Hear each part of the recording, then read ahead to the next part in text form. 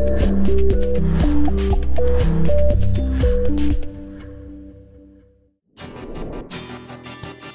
you are a real estate investor or you want to be a real estate investor and you want funding for your deals, regardless of what your banker says, regardless of what your hard money lender says, regardless of what your mortgage broker says, then you're in the right place. Hang on, because in just a second, I'm going to plug you into the funding.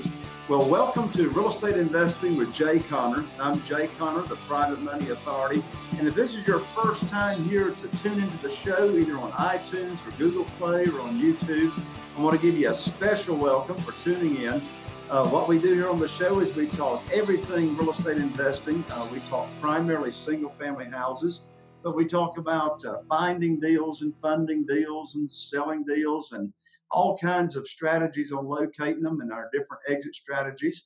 And of course, we also talk about automation and how to run the business so your business is not running you.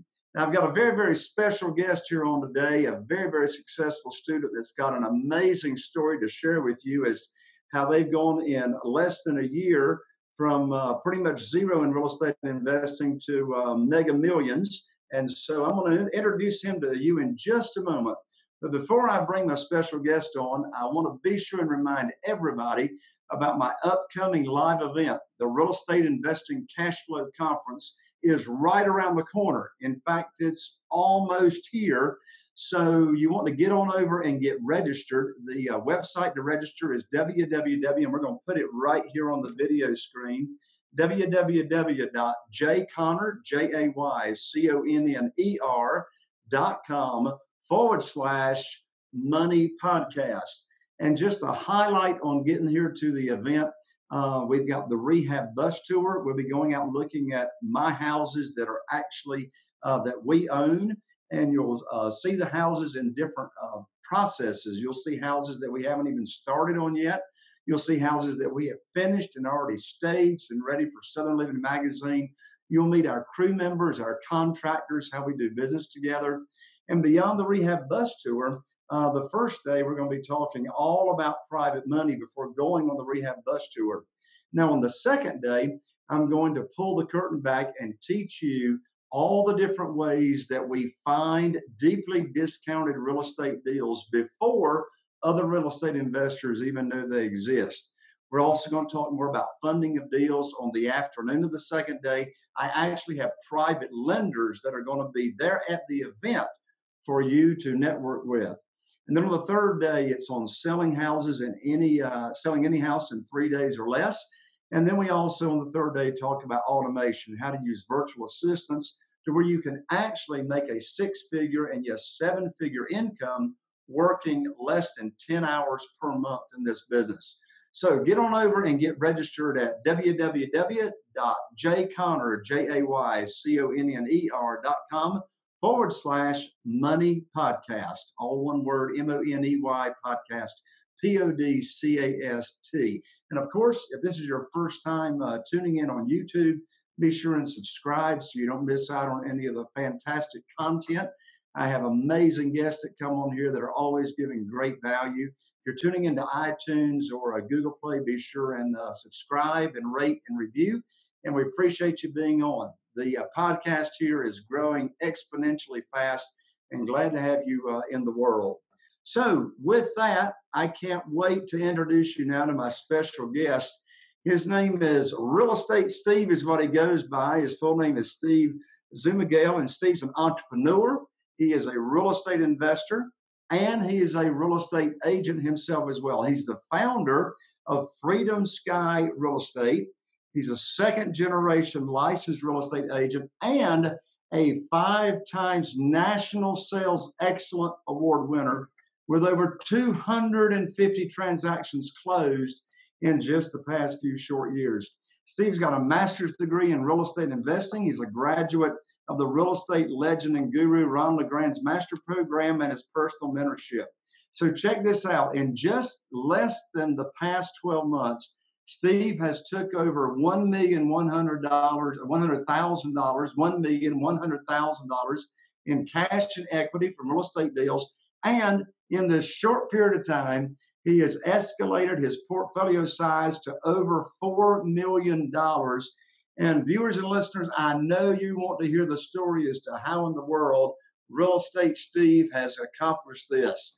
So before we get into the questions and answers, Real Estate Steve, welcome to the show. What's happening, my man Jay? You are a true legend and guru. Thank you, Steve. I appreciate that. And you are hailing out of Erie, Pennsylvania, right? Little old Erie. We're the fourth largest state in Pennsylvania. We have a median home price of $120,000 and a median per family income of about $50,000. So it's a smaller city in the United States. So this business you can do in any city. Doesn't matter the per capita. Doesn't matter the size. You could pick up any one of us once you get your training and put us in any city in the U.S. and be a millionaire in a few years, right, Jay? You got that right. You got that right. So, Steve, now let me just make sure everybody's clear on this. You came into my world almost a year ago. It's been less than a year. And up until that time of coming into my world, Steve, you didn't know anything about private money, right? No, I wouldn't think anybody would give it to me. Right? Right. And so just to reiterate, so since coming into my world less than a year ago, what's your real estate business looking like now? How much private money have you raised into your business, and what's your portfolio look like? So right now the portfolio is hovering around $3 million. But we do have $1.2 million in pending. That's on the boards. We borrowed over $500,000 from private lenders. If you like to count the sellers that have taken back mortgages or second mortgages on some of these, it'd be into the millions. That's true too. I even have private lenders that call and ask to give money at this point. It's because of Jay's system and because of the done for you, what to say language that's in there that we were able to accomplish such things. All I did was flap my lips. And Jay taught me how to make everybody want to give me money. It's true. But you have to understand, like, they make small fortunes off of you. Like, they're not going to get that comforting returns in the stock market. They're not going to see it anywhere else where you have assets that are backed, by low loan to value mortgages and notes. So it's a no-brainer for people to want to do it, especially if they have IRA or, to get all this to go tax-free too. So thank you, Jay. So let me ask you this, Steve. So prior to coming into real estate investing, I know you're a real estate agent as well. And so what did life look like you, say before about a year ago? What was your career looking like?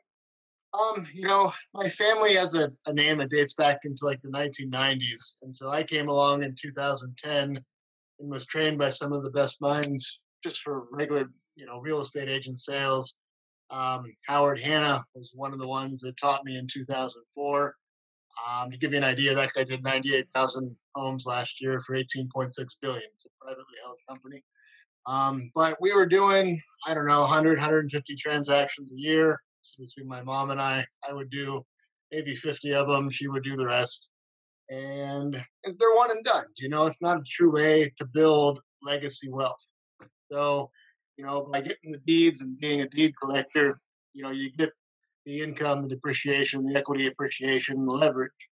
So that is exactly how you can, build legacy wealth that's going to change your family. I didn't have the know-how without, Jay, without Ron, to be able to do that before. I just had the access to all these homes, right?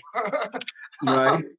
So, thanks for opening up a world that, exists. Like, that world exists in your world, whether you know it or not. Like, there's another world that exists in the world that you live in, terms world.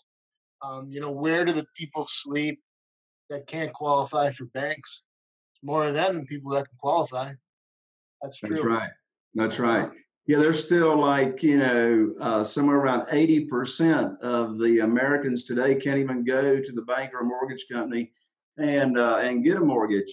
So So speaking of, helping people that can't get a mortgage, on your exit strategy, are you selling a lot of your homes on lease option or on rent Yes. to own, or are you Yep. cashing out some of them, or what's your favorite exit strategy?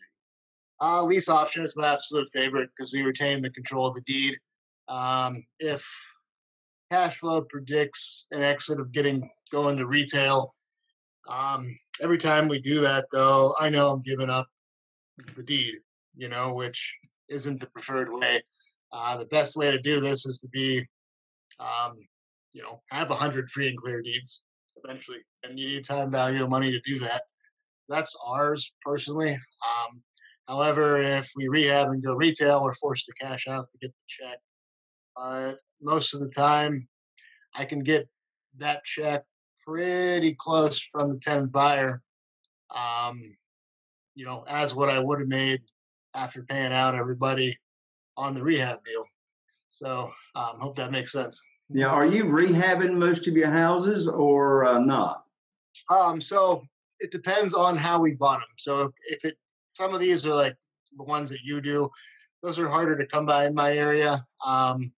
Those are like full blown, I would call it minimum $20,000 in repairs. The last one we took an exit on was 43,000, I think, total. Those ones I'm most of the time forced to put back to the retail because the market here, doesn't have a lot of inventory on it. So they get snapped up full price, multiple offers. Like it's unbelievable. The last one I had full price sold 3 times.